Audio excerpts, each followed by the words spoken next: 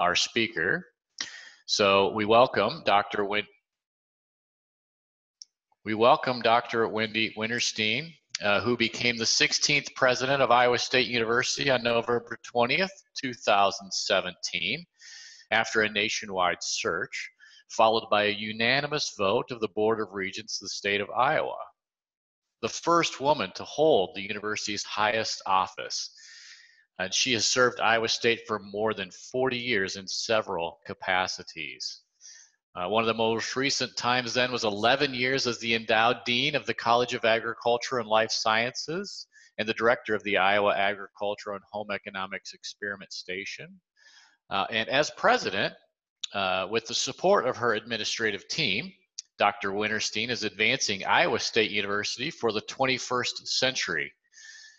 For the priorities focused on enhancing student success, recruiting and retraining excellent faculty and staff, strengthening innovation and research excellence, developing a culture of entrepreneurship, making Iowa State a national leader in creating a welcoming and inclusive campus environment, and growing state and private support for the university, its faculty, staff, and students.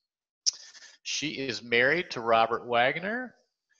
Dr. Wintersteen has been a club member and Rotarian for 12 years, and we're very proud to call her one of our own. And I think we have all recently and ongoing have witnessed her as a true leader, not just by title, I think, but how she builds her relationships and guides people, and very authentic leadership. We're proud to have her as a member of our club and proud to have her as our program today. So I'll turn it over to Dr. Wintersteen. Well, Chad, thank you so much for those kind words. And I'll just share, as Jean did, that my internet connection is also showing as unstable. So we'll see what happens here. I have to tell you that I miss seeing all of you at the Gateway Center and enjoying a delicious lunch together. So hopefully soon we'll be all back together. I'm going to share my screen and let you look at something besides my face. If I can do this here. Let's see. Does anybody see that yet? Let me try one more time. It's showing up, Dr. Wintersteen. Oh, thank you so much. Good. Let me get there too then. Technology. It's not as easy as it looks. So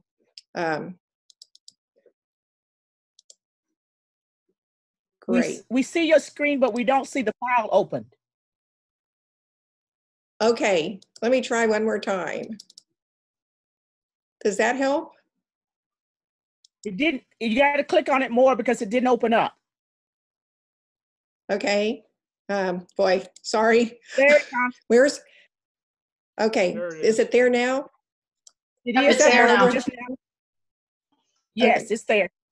Okay. Well, thank you all. So I just want to start by celebrating commencement.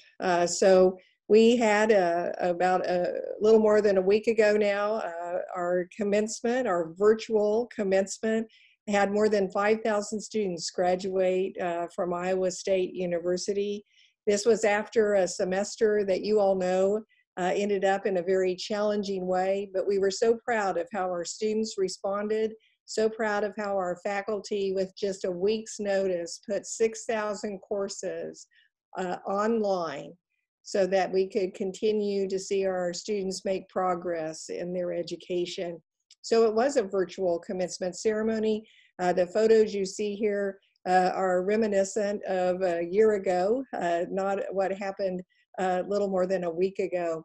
But the enthusiasm, the fun that our students had with their families in this virtual environment still meant the celebration that we hoped that they would all have.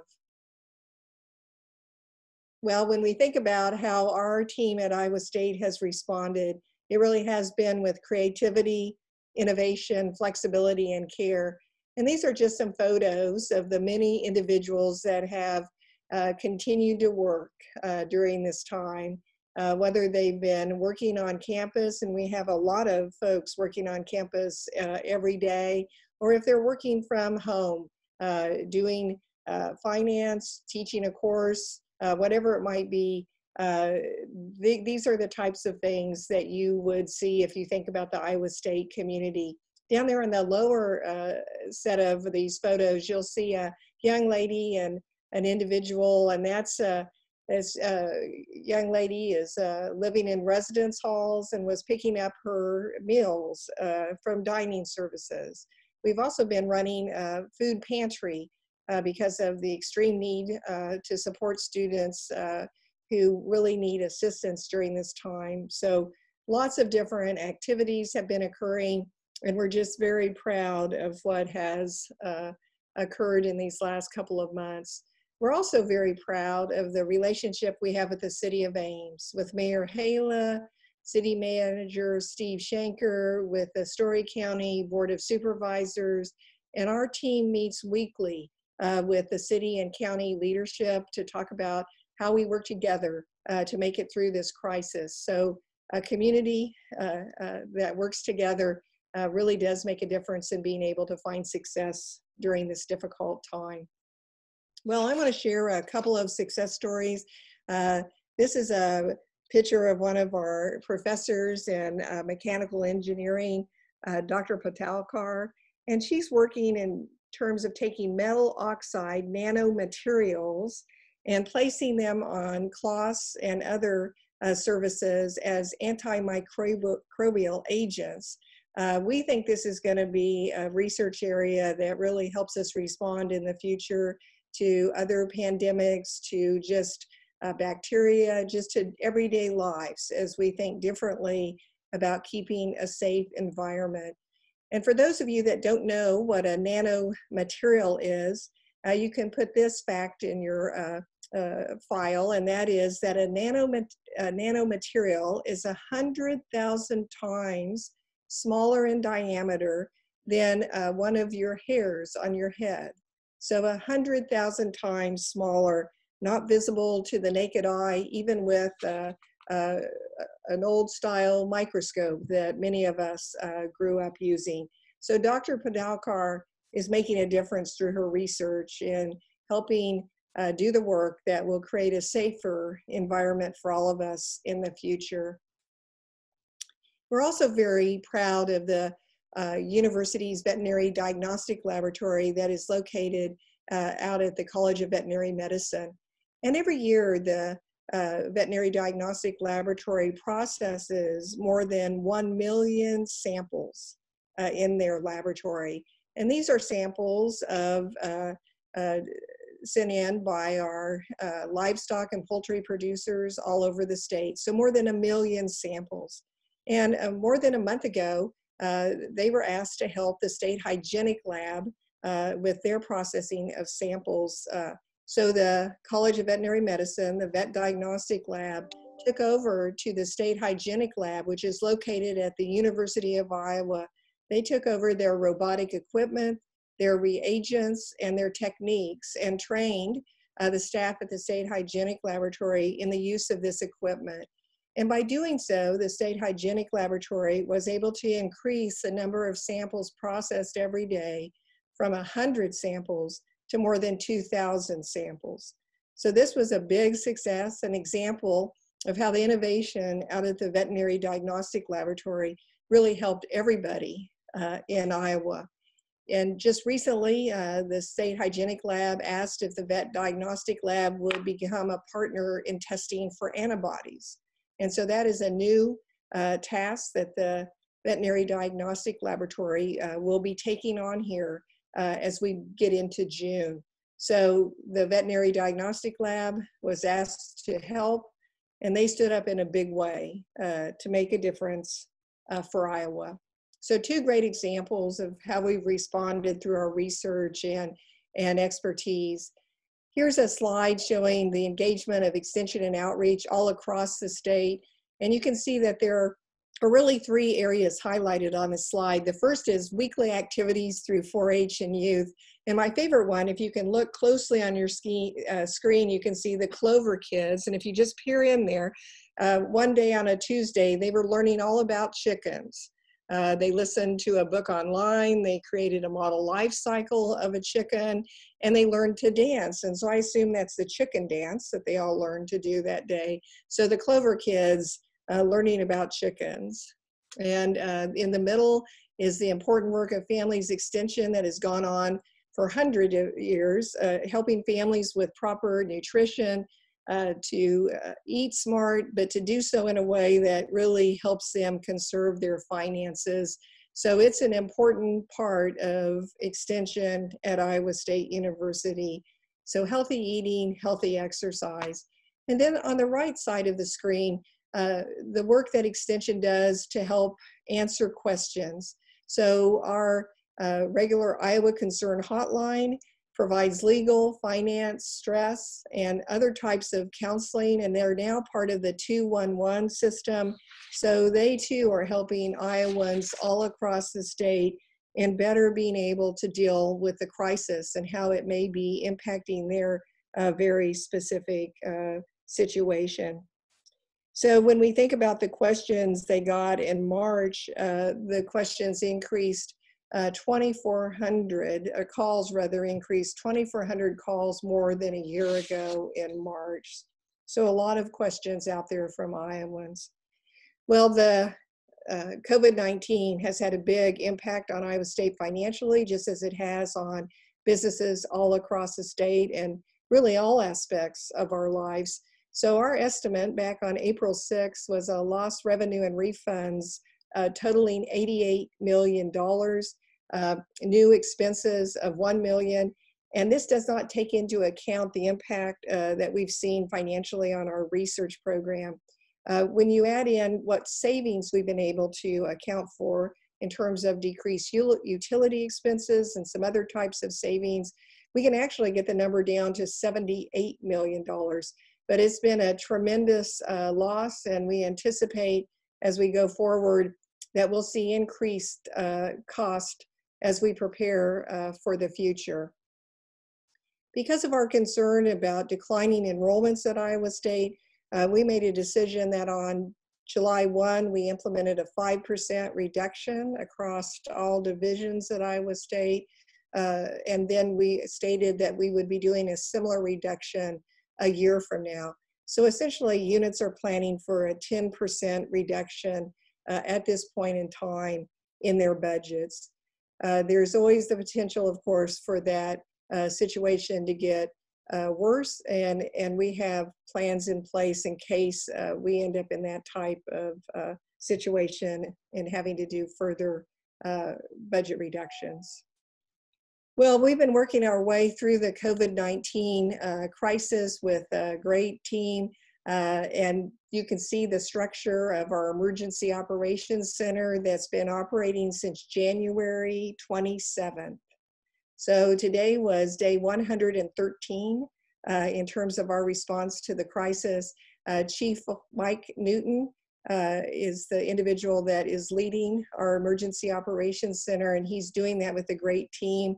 Aaron Baldwin over the Teeland Health Center, and many, many other individuals on these working groups.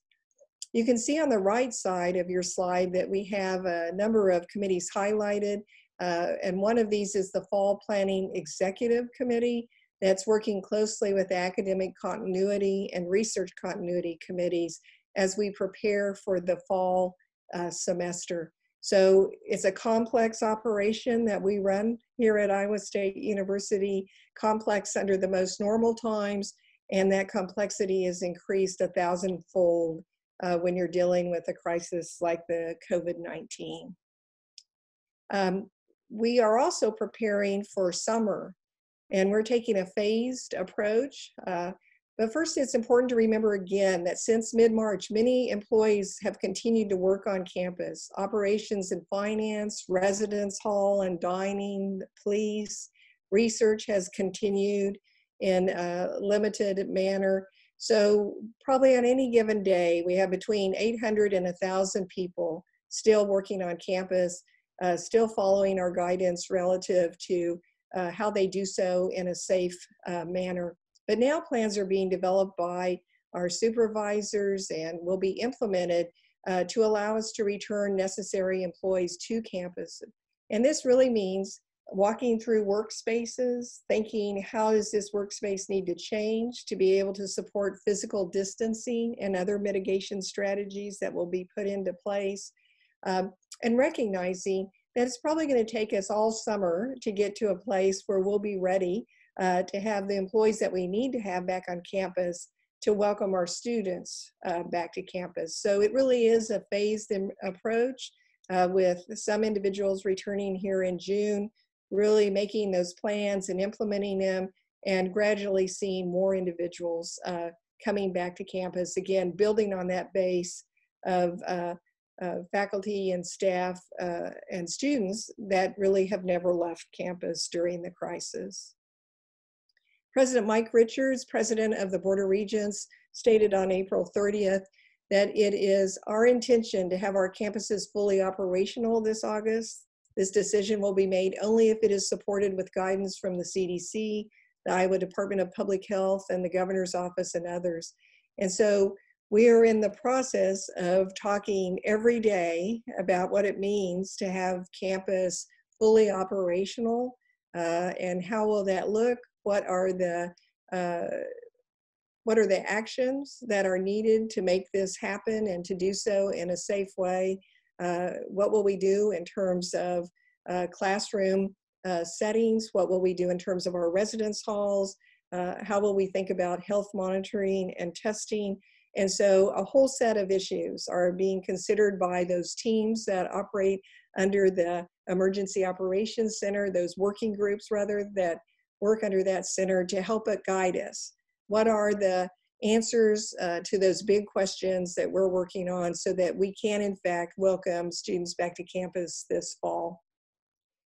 Well, this next photo is a beautiful photo from the past, right? Students walking across campus on a rainy day in April or May. And you notice none of them in this photo are wearing masks, cloth face coverings.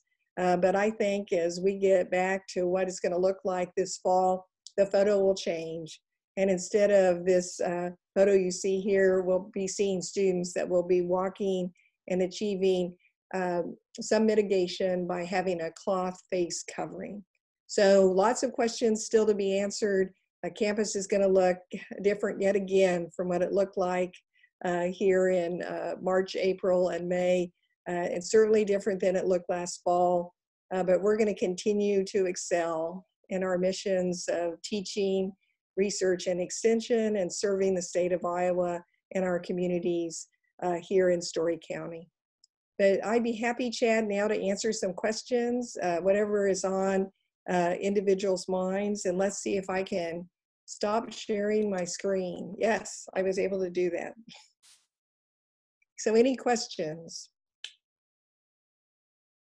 If you have a question, Karen can see your hand up. I think we'll scroll through, but I'll silence myself for a minute. If you unmute yourself, you can ask a question.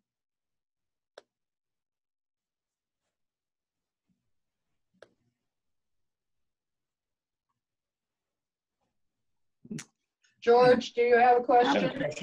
Tom. Hi, Tom. Yes. Okay, hold on. Karen. We've got Tom on first and then George. Okay, well, thank you. Thank you, Wendy, for that very nice presentation. Do you have any idea what numbers you're anticipating for enrollment this fall by opening up? You know, it's really hard to judge what will happen. So we were already projecting a slight decline before the COVID-19 crisis occurred. And now we have some very serious concerns that there are some students that are saying this to us. Well, you know, if you're not sure what campus life is going to be like in the fall, I may take a gap year. I may just take a year off. I may decide if I'm an out-of-state student not to come back to Iowa, but maybe I'll do a year here at a university in my home state. So there's a lot of fluidity, I think, in students' decision making. And we'll know more in another month as students make a decision on whether or not they will register here at Iowa State, or they'll make some other decision related to their education. So I think that number is still just too much up in the air for me to give you a very concrete answer to your question. George? Yes. First of all, wanting to commend you for your leadership on campus and throughout our state. You are doing a great job under very trying conditions. The $88 million lost revenue, I really was shocked by that. What is it made up of? Did you lose grants? Is it people dropping out and not paying tuition? And then also, I've heard at other universities, students have filed lawsuits because they didn't like and didn't feel like they were getting their needs met by having online courses. Wondered if Iowa State is facing that as well. Well, certainly. I can't give you a rundown of every dollar in the 88 million category, but $17 million alone accounted for the refunds we provided to students in terms of residence and dining and some course fees that we refunded. And then there were losses in income that were significant to athletics, to the bookstore, again, to other auxiliaries that operate at Iowa State University that are key to the student life experience that we have here for the many reasons that students come to experience a residential campus like Iowa State University. So it's all detailed out. We provided that to the Legislative Services Agency, and so all that detail is there. When you look at the lawsuits that have come up, and mostly on the coast are where those lawsuits are occurring, where students are saying that the online experience wasn't what they paid for, and so they don't believe they should have to pay the tuition that was charged. We haven't had anybody of any, I would say maybe if I think back to the many emails I receive or my team receives, we probably received a couple dozen emails from students or their parents saying they should have received a refund on tuition. But we are not providing a refund for tuition because we felt that we responded well and that students had a good experience. We did a pulse survey with about 9,000 of our students probably a month ago now. It's so hard to keep track of time to ask them how they were doing. Were they just giving us some feedback? And the feedback was really very positive. Now that's one touch point, but I haven't heard one student say to me, and of course I don't talk to all of them, George, but I haven't had one student say to me, boy, I'm going to go online now. Students miss being on campus. They miss the energy that they experience when they're in the room with their faculty member and their fellow students. They miss intramurals. They miss the club activities.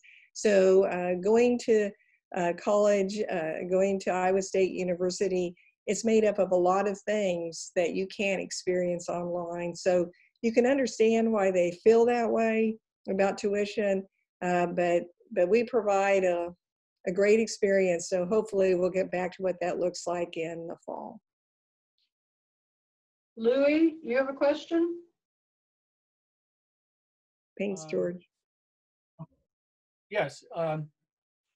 When you mentioned about being operational, I assume that perhaps this means the faculty must be prepared to deliver either their lectures to the students in person or online? Louis, that's correct. I think that we just don't know what will happen. And so we don't know what will happen with the virus. And so we're going to be able to do both. What we're very hopeful is that by being operational this fall, that means that students will be able to be here. They'll be able to go in and have labs, design studios, do the experiential learning experiences that make the educational experience at Iowa State so important, so valuable to our students. But it may very well be, and I think it will be, Louis, that when you think about a big lecture hall with 300 students in it, I don't think that's going to occur. I think that's going to occur online. But hopefully we'll be able to do the type of interactions, the hands-on work, the labs, that'll be possible in person. Warren Thank you. Madden, did you have a question?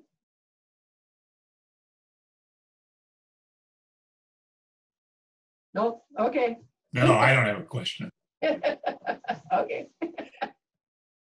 I saw he had unmuted himself. Well, I will ask on Wendy, just in general, Wait, he has a question after all. Go ahead. well, I just thought, Wendy, there's a lot of dialogue about crowd events, athletics and concerts and all that.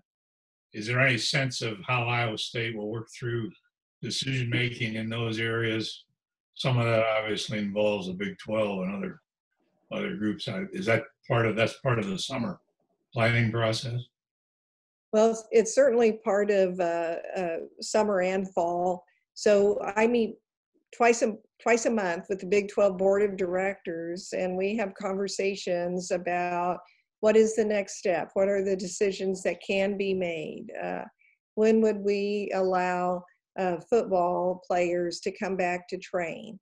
What do we think about how we will play football this fall? So there's a lot of conversations underway, but at this point, no real decisions to share with you other than a decision that was made way back in March, and that is really everything was halted through May 31st.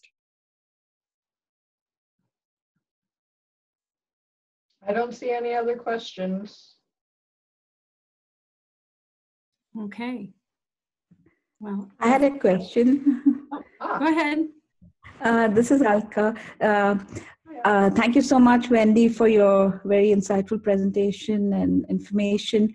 I wanted to know, what about the international students? Will they be still able to apply? And if so, will they, because of the travel ban in many countries, how will they be able to attend classes?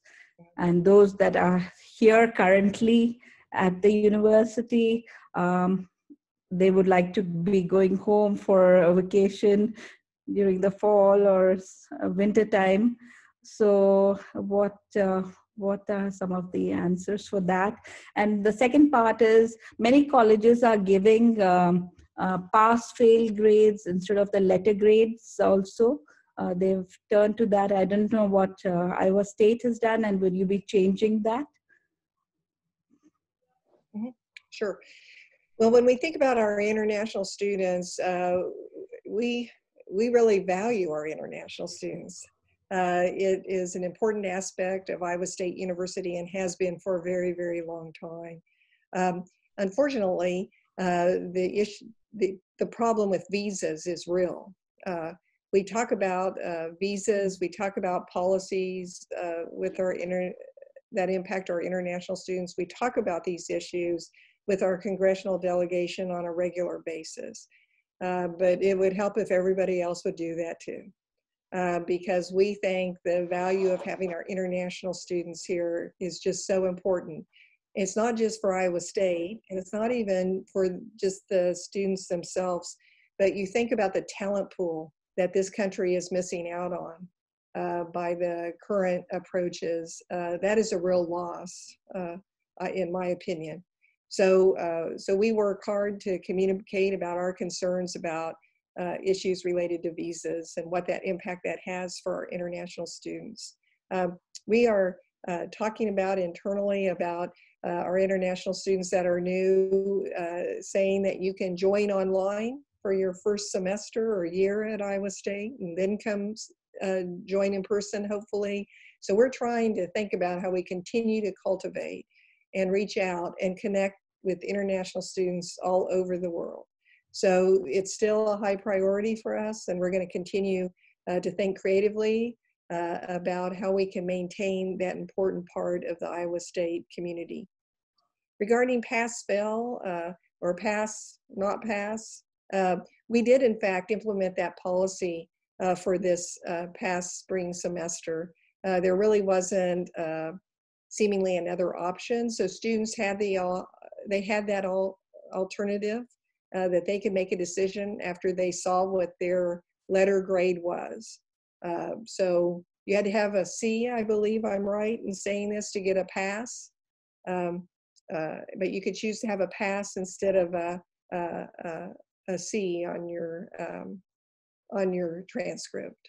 So we did implement that policy. Thank you so much. And amidst many challenges, there is a silver lining. So hopefully everything will work out. Thank you. Thank you. You know, I just end by saying I think the silver lining is how we've all responded. I watched the community at Iowa State and in Ames respond again with such care and concern for each other. And that is really what makes us such a wonderful place to be. And so I would just say thank you to everybody for all you've done to respond to the COVID-19 crisis in such a important, meaningful manner. Thank you very much. Thank you, Wendy. And I want to give another shout out again to ISU Dining Services for doing the food runs to the Food Bank of Iowa, to our 22 pantries. We worked with Iowa State pop-up pantry on campus, and ISU Dining has also been our, they pick up pasta from Barilla, and I'm talking 12,000 to 15,000 pounds of pasta. They resorted it and they got it out to our food pantries, not once, not twice, but 3 times, and they're continuing to do that. So I think that everybody agrees with me when I say, and everybody knows this already, so Iowa State is the gem in the community of Ames and Story County, and we are so fortunate that the university is here, and so fortunate that you're willing to sit at the table and are at the table with the other emergency operation centers to talk about how we can get through this as a community, and that community includes the Iowa State students. For me, after being here 34 years, I know that summer is always that little time of, well, you can get down Lincoln Way without a whole lot of traffic, but by August, we're all saying, whoa, I'm really anxious for the students to get back. And I know that this summer, more than ever, I would love to be backed up on Lincoln Way so that I could see students walking across campus again. So keep that in mind for everybody as we move through this together, like we've been saying all along. I do want to remind you that we won't be on our Zoom call next week. It is Memorial Day, and it is hard to keep track of the days of the week and the days on the calendar during this COVID-19 pandemic. And so, but I think a special celebration on Monday in your small gatherings with your mask on and your social distancing is totally appropriate, but you won't be on the Zoom call on Monday. We will be back on June 1st, I believe. We have a program on June 1st, and we'll be back on the Zoom call. I want to let you know how great it is to see the Zoom calls working for our Rotary Club. I was just kind of tracking as we went. We had on our high peak, we had 96 folks on our call. It's nice to have the incoming district governor, Elka, on the call, and I think I saw Steve Dakin somewhere on there as well. So he's our Steve has a question. Incoming district governor, and you're the governor. Yeah, Steve is before me. Steve has a question. Steve first, and then Elka. I'm sorry, Karen. Okay, Steve. Yeah, I want to thank Wendy and for her leadership. Obviously, it goes much farther than just Ames, to tell you that. It touches the whole state from my travels. Incoming President-elect Holger would say this is an opportunity. Unfortunately or fortunately, I'm becoming pretty adept to Zoom, and because our eyes not allowing any traveling or compensation for traveling through the end of this year, I'll probably be doing most of mine on Zoom, but if anybody at small groups want to get together, I would be glad to come. But anyway, thank you again, Wendy, and I'm looking forward to the coming year and all that. Yes, opportunities. Thank you. Thank you, Steve. So my quote for the day is, I did not find who this is from, so it's unknown, but don't lose hope. When the sun goes down, the stars come out. Keep that in mind. If you would please join me in the 4-way test. I think Karen's going to throw that up for us, and so that we don't forget it.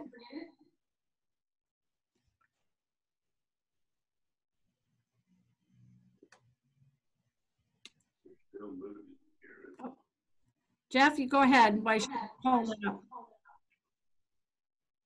We I just should want know to by take a now. moment to thank all of those who have volunteered to serve on the Centennial Planning Committee. Expect an email this week about our first opportunity together by Zoom. So please just watch your email. But thank you again for volunteering. We have about 20 individuals who've agreed to serve in some capacity. All right, well, let's end it with the 4-way test. Hopefully everybody remembers it. I have it written in front of me so I can cheat a little bit. In all that we think, say, or do, is it the truth? Is it the Is truth? it fair to all Is concerned? it fair to all concerned? Will it build goodwill and better friendships? Be beneficial Will it To all concerned. all concerned? Thank you, President Wintersteen. Everybody have a wonderful afternoon. Board members, remember you need to sign back on at 1 o'clock. And I hope you have a very safe Memorial Day and that you are able to experience some kind of connection with your family and friends. Thank you. See you in June. Thank you.